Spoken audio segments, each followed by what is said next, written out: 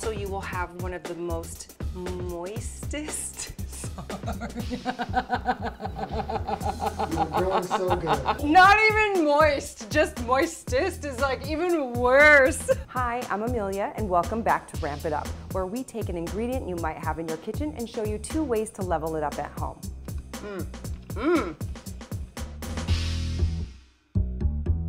Welcome to Ramp It Up. Today we're cooking in my kitchen, and today we're going to use an ingredient that I love to prepare for my family all the time in all sorts of different ways. We're going to be working with a whole fish, and we're going to be salt baking the whole fish. I'm going to mix up some aromatics, and I'm going to completely enclose the fish in a cave of salt. When it's revealed, which is beautiful and dramatic, it will be a tender, moist piece of fish that it's going to knock your socks off. So before we begin, we're going to talk about salt and why I use certain salts over other salts. So for this specific recipe, we're going to use Morton's Kosher Coarse. The reason why I chose this salt is because it's a little bit of a thicker, coarser grain. See how those granules are quite large? I think that for this technique is a little bit better because of the mess involved at the end. You'll have more mess if you use a finer salt, because once you start breaking the salt cave, it's gonna start kind of like going everywhere. Here is what the diamond crystal looks like. As you can see, it's a finer granule. You can either mix the salt with water or eggs. I recommend using water if you're using a coarser salt, but I recommend using egg whites if you're using a finer salt. The egg whites will help bind the finer granules together. It will keep the mess down. It's just a nicer, more controlled way to remove the salt, and that's why we choose the Kosher Coarse over the diamond crystal in this technique. We're gonna start with cutting our aromatics. So I'm gonna take the stems off the cilantro. You could use the leaves, but the stems have so much flavor. And we're gonna finely chop these stems, super fine, because it's gonna be mixed in with the salt mixture. Finely chopped. Next, we will take a piece of lemongrass. So you're gonna very finely slice it. I love lemongrass. Oh, I love it so much. It's a very hearty ingredient. So if you can hear it when I'm cutting, it's really fibrous. Finely chop that. What's the inspiration for this dish? I guess the inspiration for this dish was holiday season. I don't really celebrate Feast of the Seven Fishes, but I thought, oh, it'd be cool to throw in a fish element on Christmas Eve. Also, my husband is pescatarian, so I'm always trying to make the best fish possible for him. Now we're gonna put some ginger. We're gonna slice the ginger for some of the pieces and just kind of crush them to release the aromatics a bit. These pieces are gonna get stuffed into the fish, and then I'm gonna finely chop the rest of the ginger. The finer, the better. Last but not least, we have to zest the lime. And you just do it right over the bowl. So we have our aromatics in the bowl. We have 3 whole pounds of salt. I know it sounds like a lot, but I promise you the payoff is very worth it. Pour it in. I've poured the salt, the aromatics are in the bowl, and basically we're just gonna stir it all until it's evenly mixed. So you want all the aromatics evenly mixed throughout the salt mixture. Now I'm gonna add a 1/2 cup of water, and we're just gonna wanna drizzle that evenly, mix it up.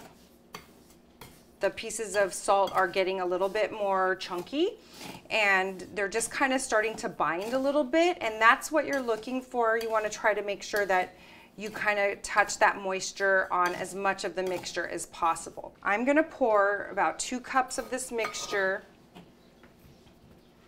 right here in the middle of the pan. And I'm starting this because it's the bed. It's the bed of the salt mixture. And I'm gonna look at the shape of my fish. This is gonna vary. This is about maybe a 3-pound fish. So just kind of shape it. Shape it to what the body of the fish looks like. So before we place the fish on there, Just gonna dab it dry with the paper towel. Sometimes when you order the fish, it already comes pre-trimmed.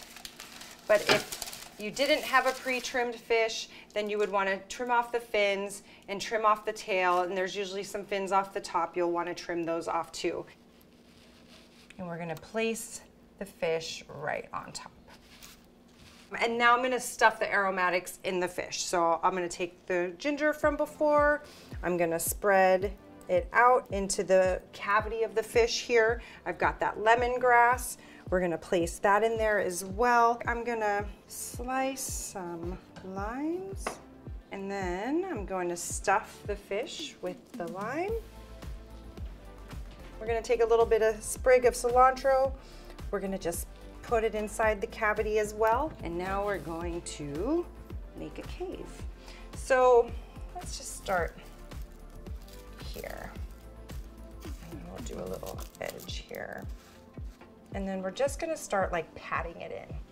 So start little by little. You don't wanna like dump the whole bowl of salt. That's a mess. The reason why you want to enclose the fish completely is because once the steam starts releasing during the bake, it's going to like solidify the cave.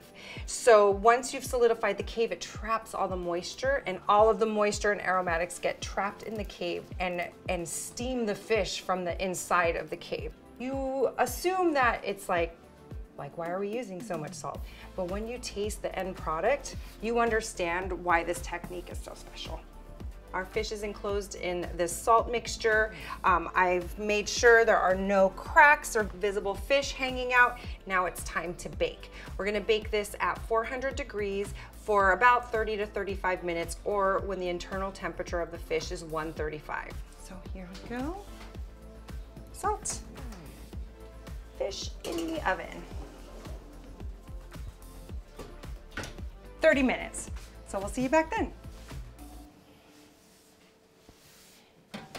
As you can see, it's golden around the edges here. You can smell all of the delicious aromas coming off of the sheet tray.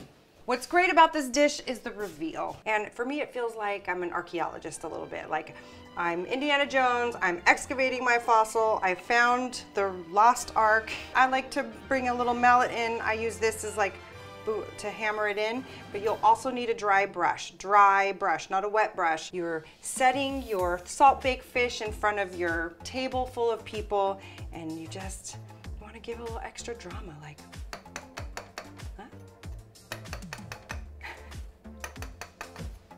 So you want to start like brushing away any kind of loose salt, but then you can like use your spoon to lift off the pieces. And then you brush. You want to make sure you're brushing that salt away. So, and then here's your fish. He smells really good. And everybody is like, ooh, oh, it smells so good. Look at the fish, it's so pretty. But it really is a really pretty dish to make, and it tastes pretty too. I'm not precious about serving it. I don't pull off fillets, I don't slice it. I just tell everyone to just dig in. So that's what I'm gonna do. I'm gonna dig right in, and I'm just gonna start doing what we do, which is like pulling off big chunks.